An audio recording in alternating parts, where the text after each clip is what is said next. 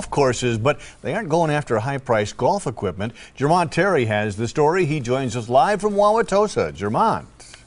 Yeah, Mike, when most people come to an ATM, they pull out their card and maybe they enter their PIN, but police say thieves are making night withdrawals by breaking glass and ripping off the entire ATM machine.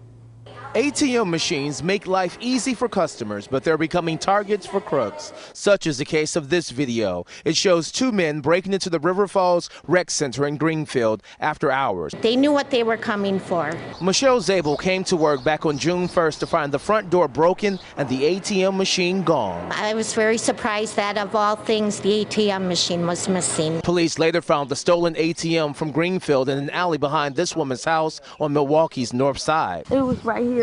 At first, she had no idea what was in her backyard. You wouldn't pay attention to it if you ain't a person that's walking through. But it was your backyard, so you knew it didn't belong.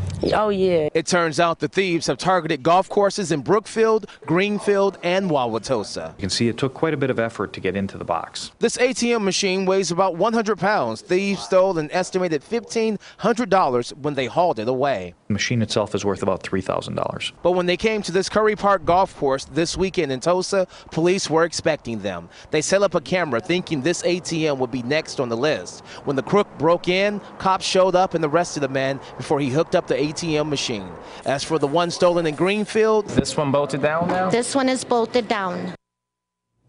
It is bolted down, and as for the guy police arrested, they believe that he did not act alone. These machines are heavy, so they believe that this is a two-man gig. Charges are pending against the one guy they caught on Saturday night, and they're asking anyone to keep their eyes open for maybe a stolen ATM in the area. On your side live in Tulsa, Jermont Terry, today's TMJ4.